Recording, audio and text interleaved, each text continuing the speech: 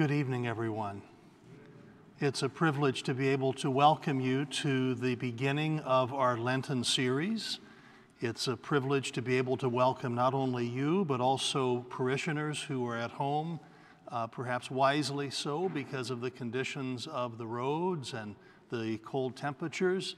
And I welcome also those who are joining us from afar. I know that we have some who are watching from Texas, where it might be colder than it is here in Indiana, who knows, some from Canada, and also we have some, at least one person from England watching in on us. So it's good to be together as we begin our Lenten series. Let's begin in prayer. In the name of the Father, and of the Son, and of the Holy Spirit. Heavenly Father, we thank you and praise you for the blessings of this night, as well as the blessings of this season of Lent. We pray that this season will be a time for the whole church to turn away from sin and to turn to you, to restore those practices of good discipline and devotion that help us to offer to you glory and praise and honor. We ask that you watch over families who are in any sort of difficulty, especially those who are struggling because of the weather. We ask that you watch over our Chin families during this time of need in their home country. Hold them, dear Lord, in the palm of your hand. And we pray, Our Father, who art in heaven, hallowed be thy name.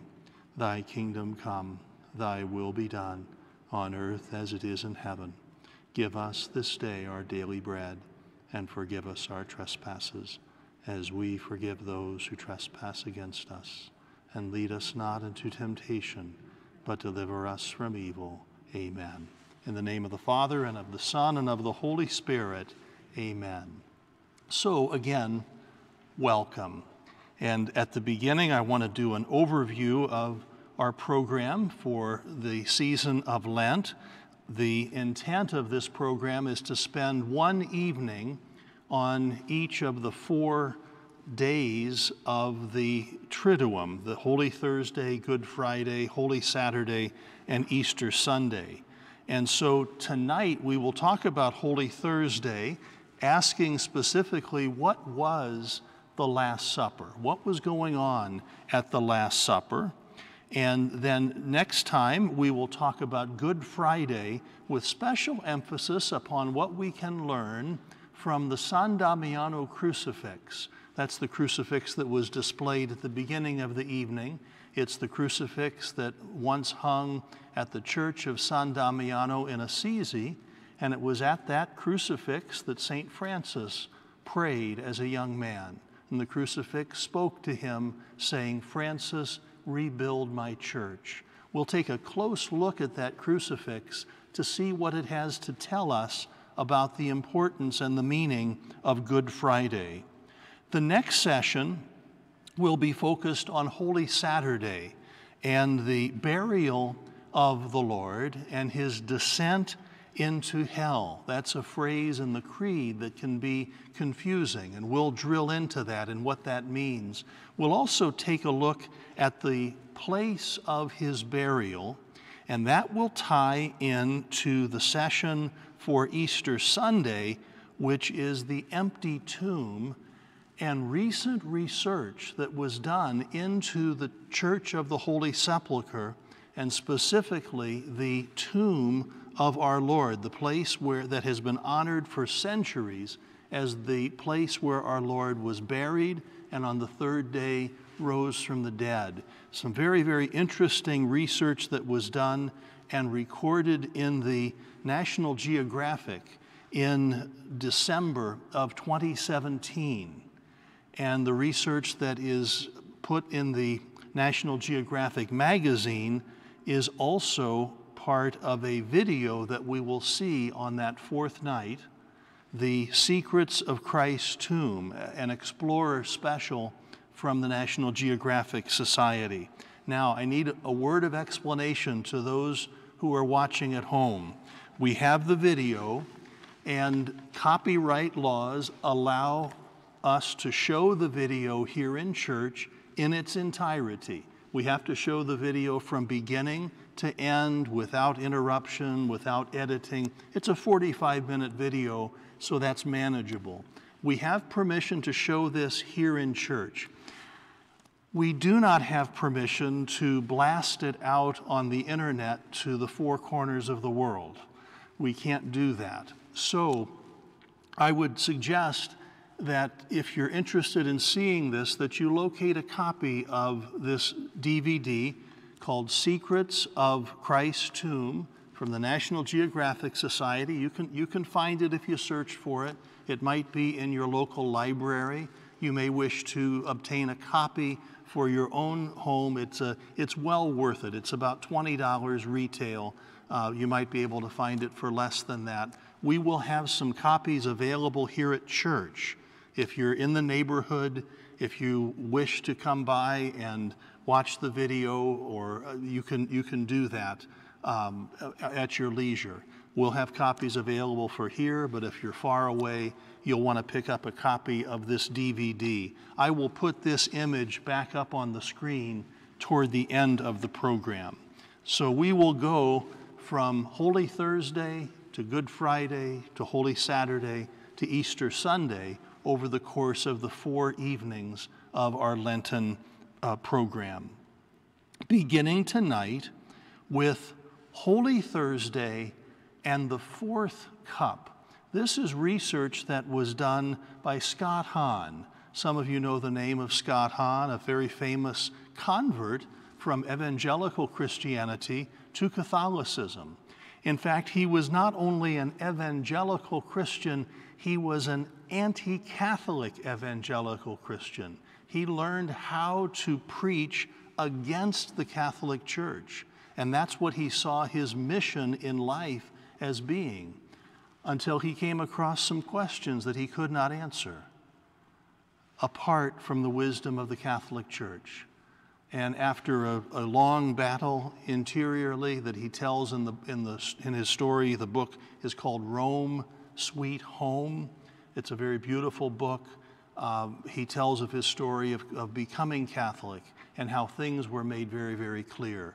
Scott Hahn is a scripture scholar, and he does a study in this book called The 4th Cup, where he shows conclusively, my point for this evening is that there is a very, very, very strong connection between what takes place in the upper room at the Last Supper and what takes place at Calvary on Good Friday.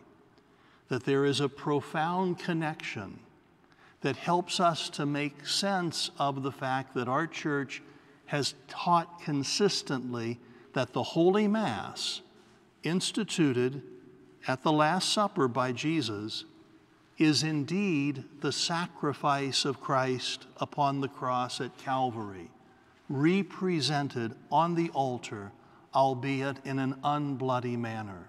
This is distinctively Catholic.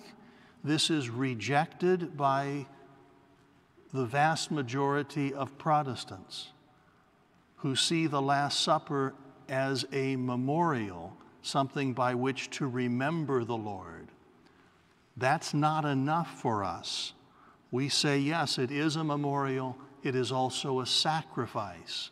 And Dr. Hahn's research makes that very, very clear, and I want to unpack that tonight and show what his research has to say about the Last Supper and why we say that the Last Supper concludes not at the end of the meal in the upper room, but the next day at Calvary when Jesus says, "It is finished."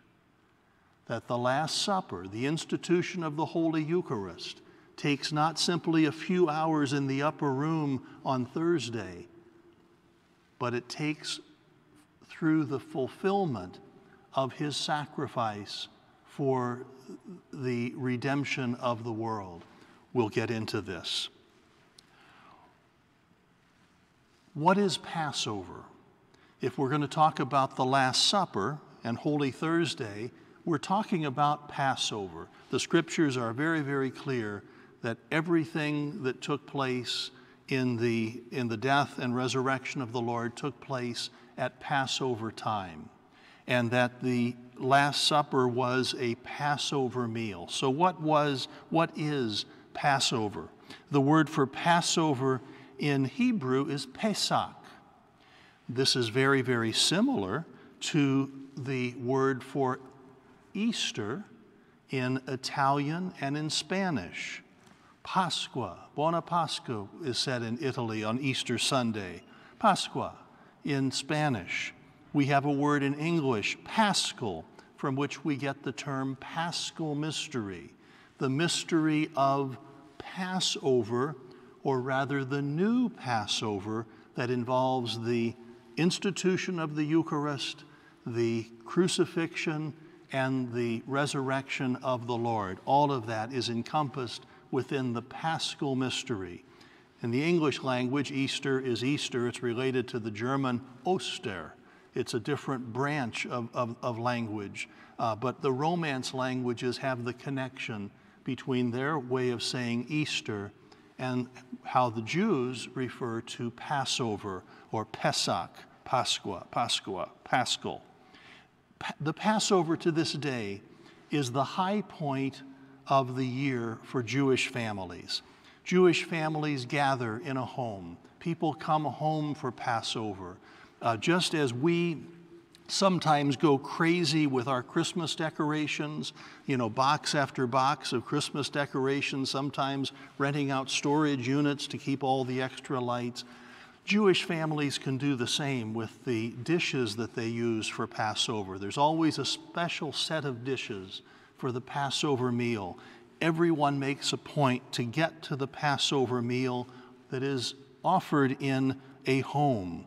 The foods are very, very special, and there's an allegorical meaning to the different foods. The bitter herbs that represent the bitterness of slavery in Egypt. The lamb that represents the Paschal lamb that the Lord asked them to sacrifice and eat. The Passover meal has a certain menu that is expected and that is common to the way Jews celebrate the Passover meal, and it always involves bread and wine, unleavened bread, and 4 cups of wine. Not 3 cups, not 5 cups, but 4 cups of wine, each one with its own meaning. And by the way, the unleavened bread is actually eaten for a week after Passover. It's eaten at the Passover meal, and then for a full week they will eat only unleavened bread as a reminder of how they ate unleavened bread during their sojourn in the desert during the Exodus. The 4 cups are so very, very important in Dr. Hahn's study, the 4th cup especially, the part of the Passover meal that is the conclusion of the meal, the 4th cup. What is Passover? As you know, the origin is in Exodus, the book of Exodus that tells of the exodus of the people of Israel from slavery in Egypt through the 40 years in the desert until they get to the Promised Land. The Passover meal is commanded by the Lord with great specificity. We find this in the 12th chapter of the book of Exodus, and we read from this passage at Holy Thursday Mass. The ritual is prescribed. The date of Easter, which always corresponds with a time around the full moon that occurs after the vernal equinox, the first day of spring. Our Triduum takes place at the same time. In fact, at the end of Holy Thursday Mass, when you're going outside back to your car, look up in the sky, you will see a full moon or a nearly full moon, because the feast of Passover took place on that first full moon after the first day of spring. If a family is too small for a whole lamb, it shall join the nearest household in procuring one and shall share in the lamb. The lamb must be a year-old male and without blemish. Take some of its blood and apply it to the doorposts and the lintel of every house. That same night they shall eat its roasted flesh with unleavened bread and bitter herbs. It shall not be eaten raw or boiled, but roasted whole, with its head and shanks and inner organs. None of it must be kept beyond the next morning. This is how you are to eat it, with your loins girt, sandals on your feet, and staff in hand. You shall eat like those who are in flight. It is the Passover of the Lord. The Lord is very specific in how the people of Israel are to eat this Passover meal on the eve of their departure from Egypt. It is, of course, a highly significant event, the kind of event that really defines the people of Israel, making them no longer slaves, but free people with their own destiny, living in the promised land. Notice that it is a lamb that is sacrificed. In fact, a lamb without blemish, a lamb of which none of its bones are broken. It's a perfect sacrifice. The blood is placed on the doorpost. The blood is placed on the doorpost so that the people living beyond the doorposts will be saved from the angel of death. The people then are saved by the blood of the Lamb. That should ring some bells for us, we who follow the Lamb of God, Jesus our Savior. The blood is placed on the doorpost and the lamb is eaten. The lamb is sacrificed, yes. Part of the lamb is burned and goes up in smoke up to the heavens, and the rest is eaten by the human family. There's a sense in which there is a communion between God and his people. They share the same meal. They share the same animal. There is a communion that just as a family shares the same meal, so now God shares a meal with his human family. And notice that the Passover meal is eaten with traveling clothes on. They are getting ready for a journey. If you've ever gone on a long journey, a transatlantic flight perhaps, you know, you kind of get ready the night before. You get everything lined up, and maybe even you wake up and ready to go to the airport. In the same way, they would eat the Passover meal with their sandals on, with their walking staffs. They're ready to go out the door to the land that the Lord has in store for them. There's a certain structure of the Passover meal that's important to remember, centered around the 4 cups, the 4 glasses of wine. And just so you know, you can usually get 5 glasses out of a bottle of table wine. And so if you're familiar with drinking that quantity of wine, spread out over the course of 2 or 3 hours, because that would have been the length of the meal. It wasn't a quick snack. That's what people would consume. They were expected to drink a little something out of each of the 4 cups. It wasn't required that they drink all of it. It was not an exercise in drunkenness by any means. It was a family celebration in which wine was shared. So, what is the structure? The structure is that the meal begins with the blessing of the first cup of wine, the cup of sanctification, making holy, blessing. The meal begins with a blessing, just as we begin our meals with "Bless us, O Lord." The first cup introduces the family to the Passover meal, sometimes called a Seder meal. Sometimes that word is used. That's the first cup. The second part of the Passover meal is a remembrance of the Passover event itself. a recitation of the narrative of the Passover, the flight from Egypt. Sometimes this takes place in the context of a dialogue. The youngest child will ask the father of the household, "Why is this night different from all the rest?" And from the answer, the story of the Passover is told. There's a recitation of the 113th Psalm, one of the Psalms of praise, and then the second cup of wine is consumed.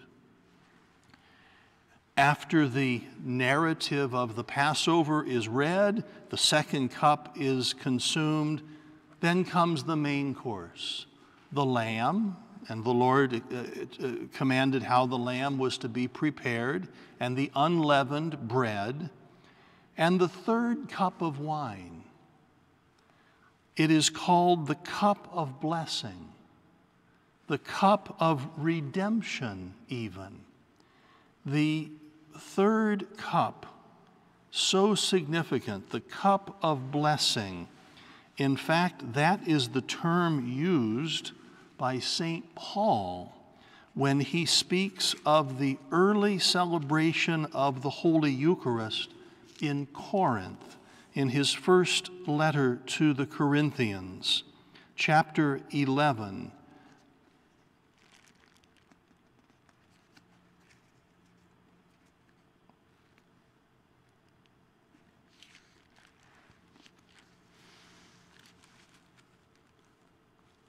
Whoever eats the bread or drinks the cup of the Lord will have to answer for the body and blood of the Lord.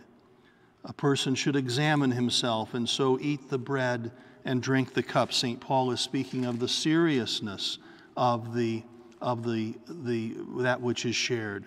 Let's look at chapter 10 instead, chapter 10, verse 16 of 1 Corinthians.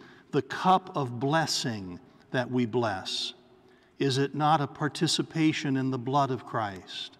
The bread that we break, is it not a participation in the body of Christ? St. Paul is referring to the blessing cup, the cup of blessing, the third cup. Following the third cup comes the Psalms of praise, the great Hallel, Psalms 114 to 118. And the fourth cup of wine is consumed, and the Passover meal is finished. These are indeed psalms of great praise of God, and you can read these yourselves, but Psalm 114, for example, when Israel came forth from Egypt, the Passover, the house of Jacob from an alien people, Judah became God's holy place, Israel God's domain. The sea beheld and fled. The sea beheld and fled. The Red Sea opened up so the people could walk through. Beautiful, beautiful hymns of praise. The heavens belong to the Lord, but the earth is given to us, Psalm 115. The dead do not praise the Lord, all those gone down in silence. It is we who bless the Lord, both now and forever. More and more praise. I kept faith when I said, I am greatly afflicted. I said in my alarm, no one can be trusted. This is Psalm 116, verse 10. How can I repay the Lord for all the good done for me? I will raise the cup of salvation and call on the name of the Lord. Beautiful, beautiful words of praise, and these would have been sung. The book of Psalms is a book of songs. They're the lyrics to songs, and there are 150 psalms. And it would have been very common for Jewish people back then to have memorized all 150. Now we say, how on earth could somebody memorize that many psalms? First of all, they're poetry. And second of all, they're set to music. And I bet that if we were to sit down and try to come up with 150 sing-along songs, we could probably come pretty close. all the songs we've heard on the radio, all the songs we've sung throughout the years, we could probably at least do a couple of verses of 150 songs.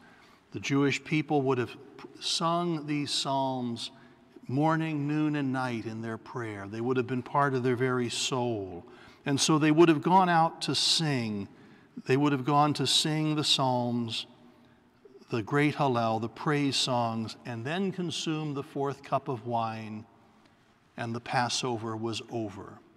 This is how we would have expected the Last Supper to end. But what happened?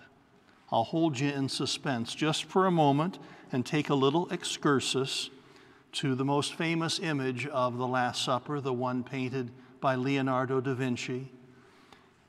This is the one that we see in artwork, and we see this in churches, and sometimes we see it at the base of an altar. It's very, very beautiful. This is what it looks like in person. It is painted in a refectory, a dining room for a religious house in Milan.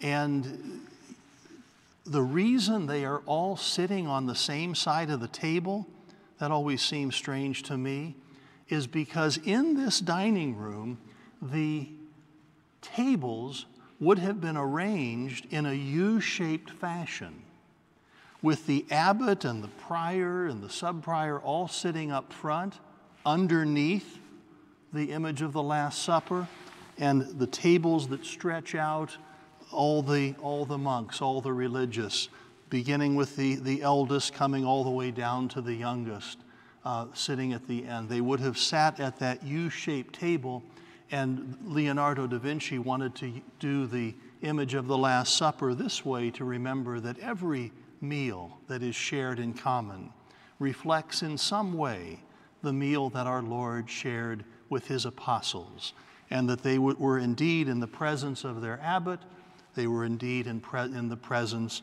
of the Lord.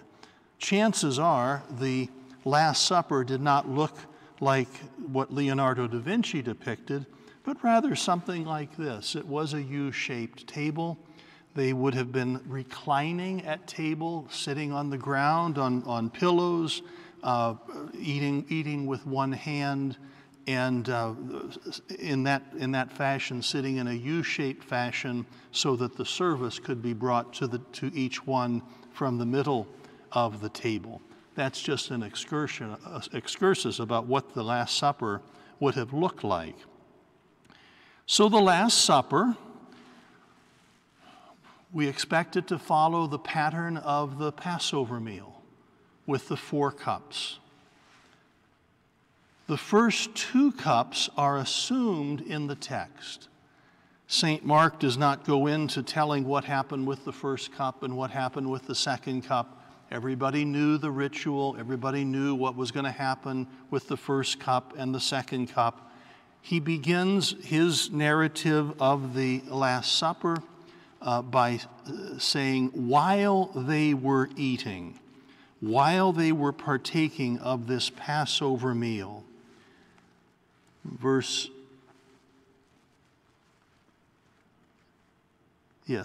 22. My typist made a little mistake there. Imagine that. I'll have to get after my typist for this. It's not verse 12, but verse 22. Chapter 14, verse 22. While they were eating, he took bread, said the blessing, broke it, and gave it to them and said, "Take it. This is my body." Then he took a cup, gave thanks, gave it to them, and they all drank from it. He said to them, "This is my blood of the covenant, which will be shed for many." This is the blood of the covenant, which will be shed for many.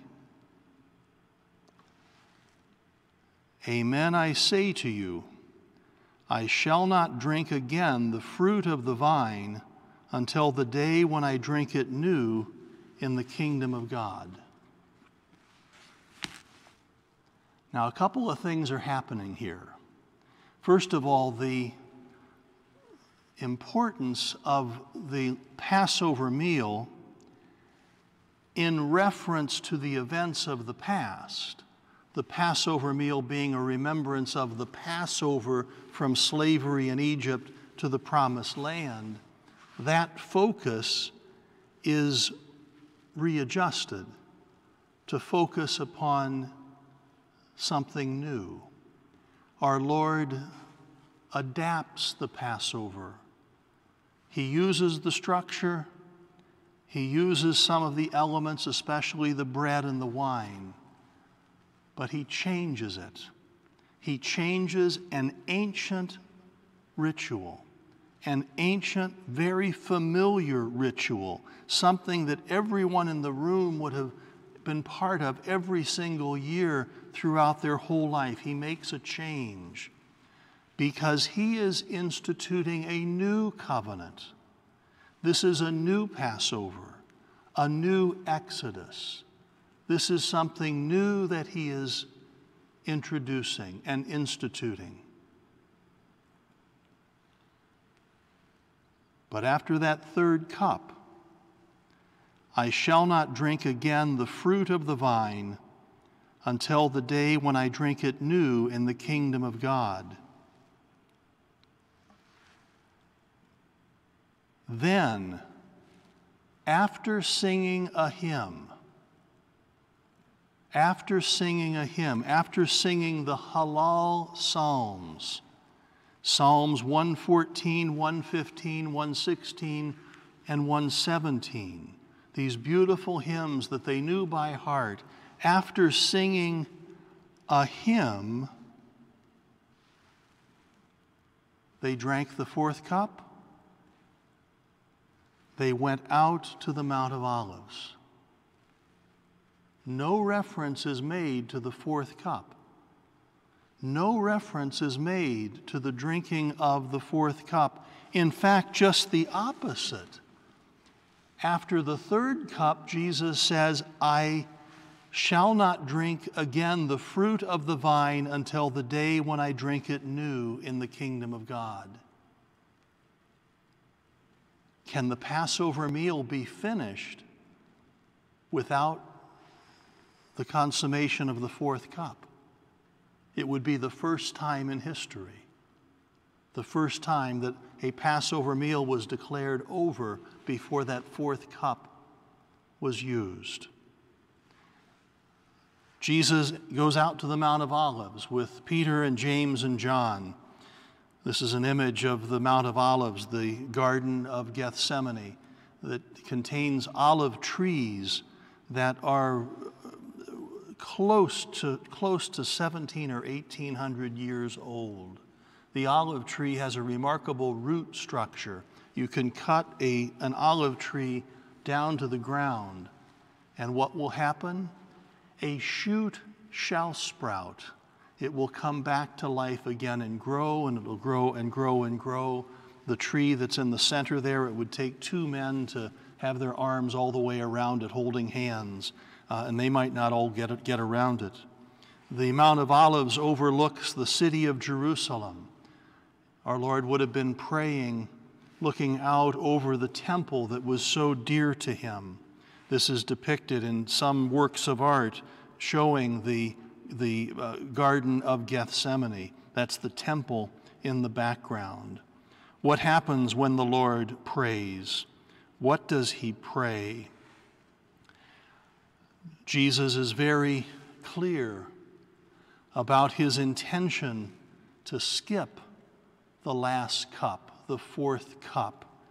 In fact, he prays, Father, if it be possible, let this cup pass from me.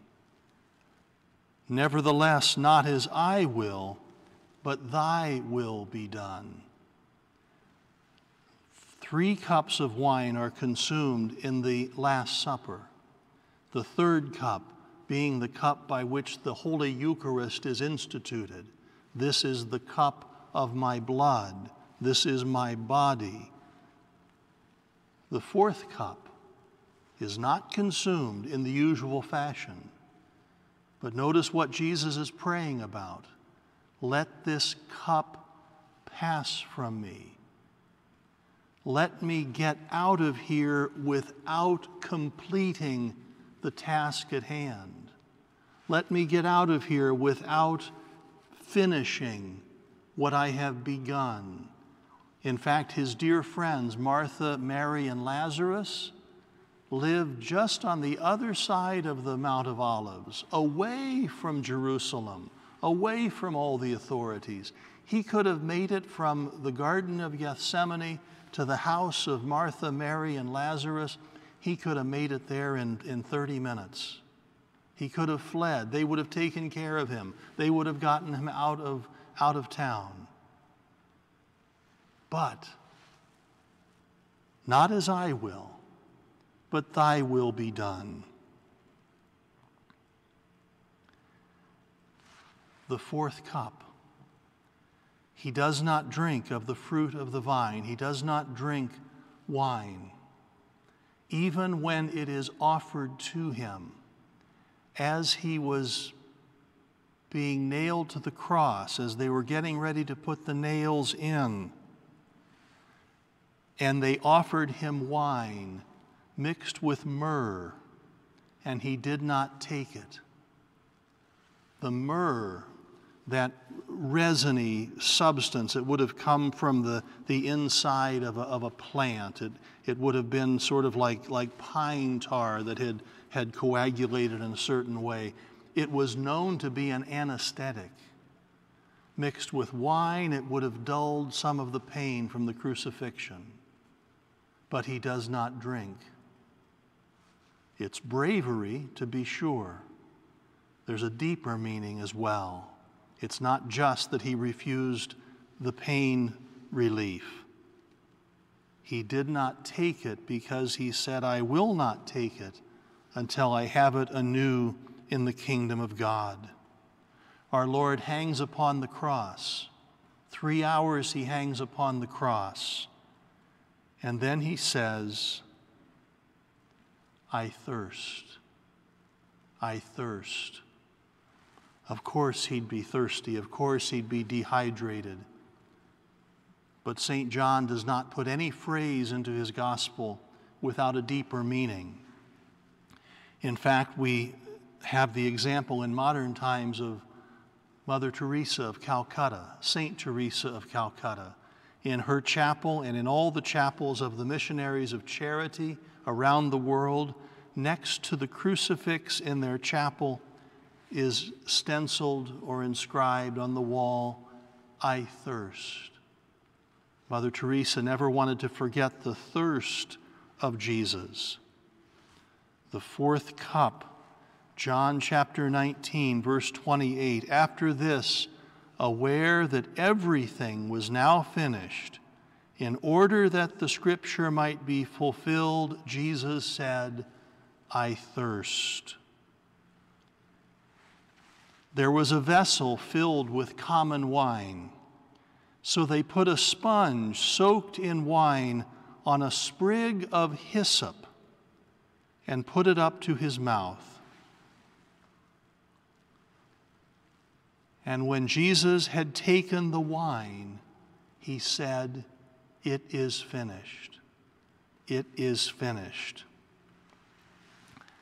One point about the word hyssop. We've already heard that word used tonight in Exodus chapter 12 that describes how the hyssop was used. It was like a reed that had a frayed end. That was what was used to mark the doorposts with the blood of the Lamb.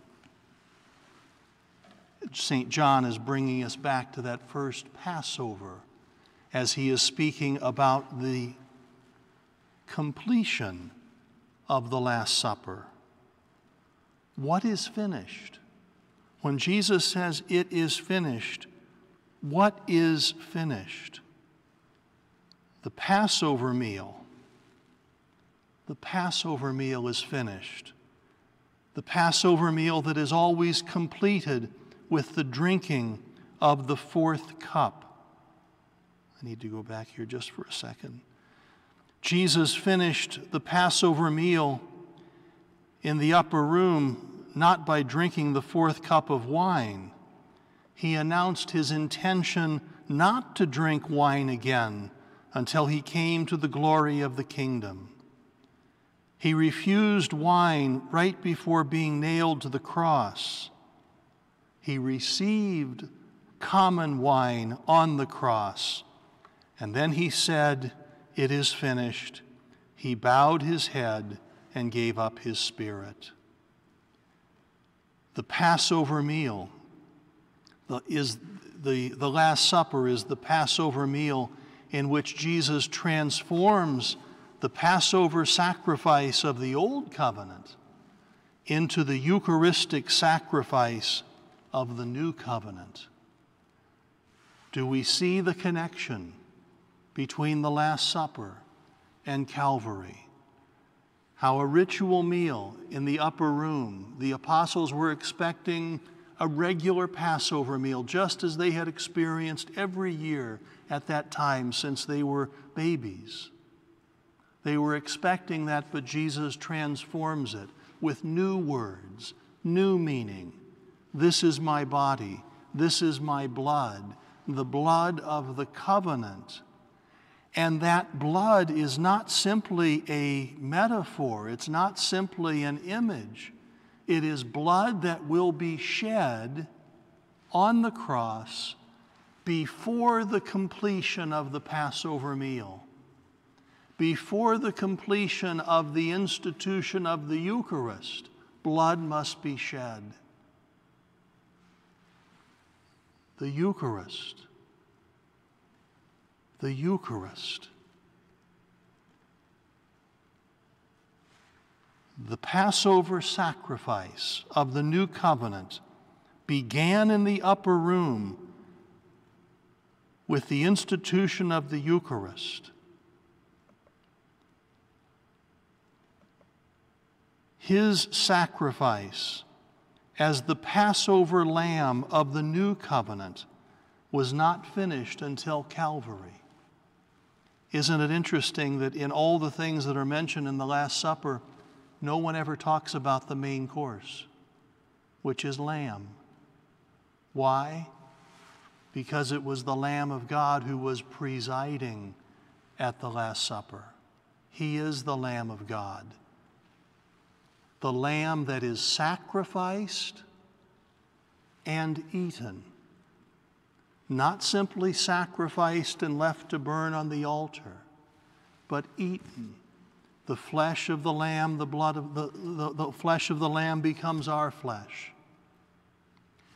The body and blood of the Lord in the bread and the wine that become his body and blood become part of our body and blood by our participation in the Holy Eucharist.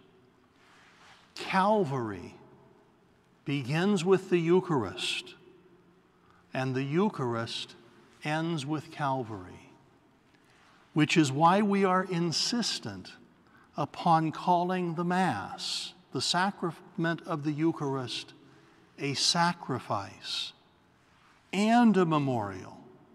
It is a memorial. Do this in remembrance of me. Remembrance, memorial, the same.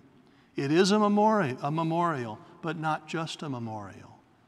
It is a sacrifice.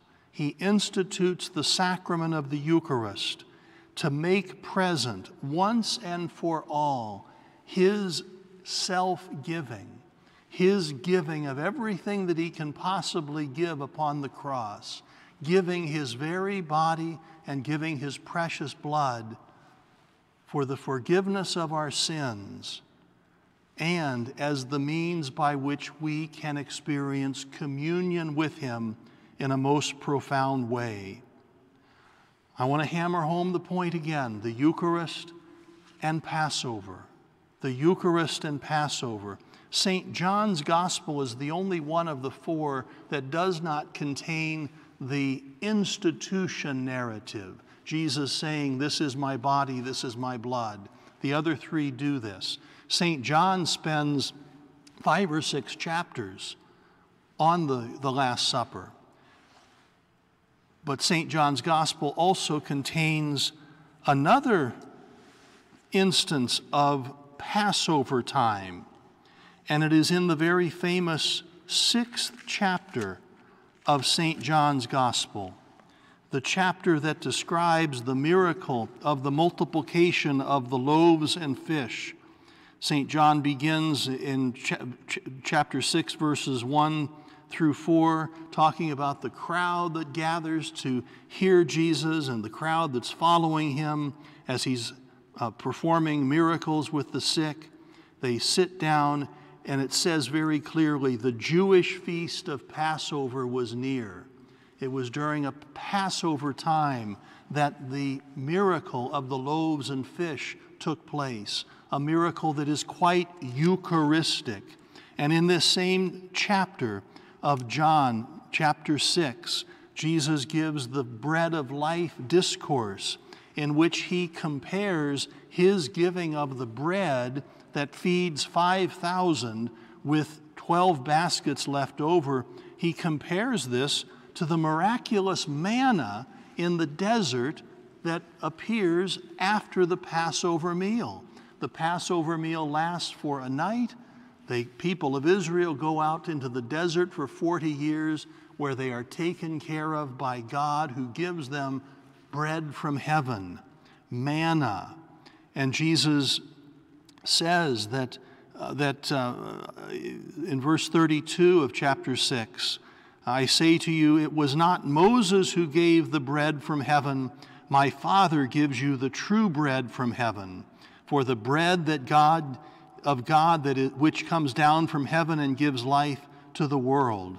And the people say, give us this bread. And Jesus says, I am the bread of life. I am the bread of life. Whoever comes to me will never hunger, and whoever believes in me will never thirst. And the people grumble. Who is this? He's saying, I am the bread of life. And our Lord emphasizes again, whoever eats this bread will live forever. Verse 51, and the bread that I give is my flesh for the life of the world. The people continue to grumble.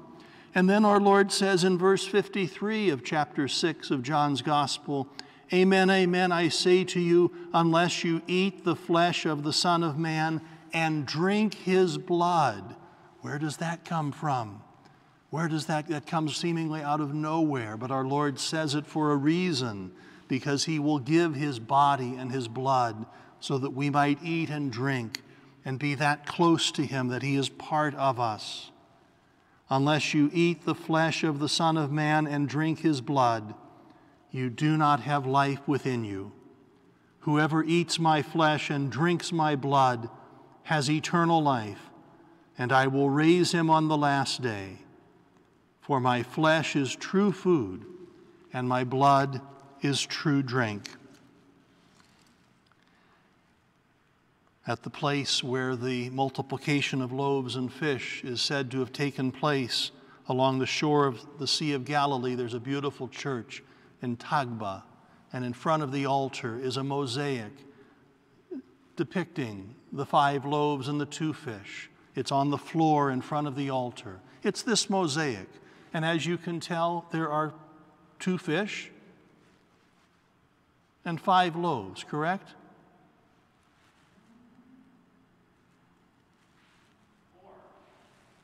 1, 2, 3, 4.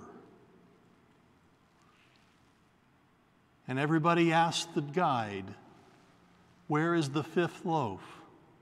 That mosaic is on the floor in front of the altar. And the guide always responds, the 5th loaf is on the altar. The 5th loaf is on the altar so that we might participate through the Holy Eucharist in the Lord feeding us with bread from heaven, feeding us with his very body and most precious blood. That this is all part of the teaching on the Eucharist. And so the question of tonight was, what is the Last Supper? the Last Supper, the beginning of the sacrifice. The beginning of the sacrifice by which the new covenant is established. The covenant sealed by the blood of the Lamb sacrificed upon the cross. The Lamb whose body and blood are made present upon the altar in the holy sacrifice of the Mass. The Lamb of whose body and blood we partake when we receive Holy Communion. The Catechism says it much better. By celebrating the Last Supper with his apostles in the course of the Passover meal, Jesus gave the Jewish Passover its definitive meaning. He changed the focus. He changed what was being talked about. He gave it its definitive meaning. Jesus passing over to his Father by his death and resurrection, the new Passover, passing over from death to resurrection, is anticipated in the supper, the Last Supper, and celebrated in the Eucharist. The Eucharist which fulfills the Jewish Passover and anticipates the final Passover of the Church in the glory of the kingdom. Because the Eucharist will not last forever. The Eucharist will end when we have no more need of sacraments, when sacraments will cease, because we have no need of them, because we behold our Lord face to face and enjoy perfect communion with him, not through the mediation of a sacrament, but by experiencing him fully as we adore him forever, the Lamb of God, who takes away the sins of the world. The Holy Eucharist, instituted at the Last Supper, a supper, a Passover meal that does not end in the usual sequence, but is finished only when the Lord partakes of the fourth cup, thereby completing the institution of the sacrament through which we are privileged to receive him.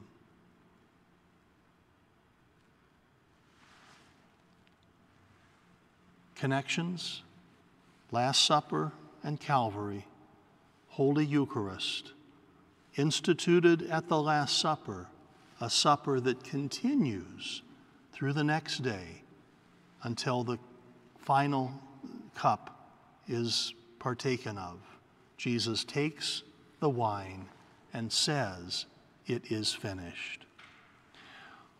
Once again, just for the sake of those who are watching at home, I recommend that you obtain, if possible, a copy of the DVD, Secrets of Christ's Tomb, from the National Geographic Society. You might be able to find it on their webpage. I understand that those who subscribe to the Disney Plus channel can watch this as part of their subscription. I don't sense that I'm sitting in front of a lot of Disney Plus customers, but there may be children and grandchildren who do subscribe to that. But we will watch this here, and we'll have copies of the DVD available here at the Faith Formation Office so that those who wish to see it can make arrangements to do so. And we will continue that. That'll be the fourth night. Next time, of 4 days that changed the world, we will take a look at this crucifix in detail, and it will help us to understand the meaning of that Friday we call Good.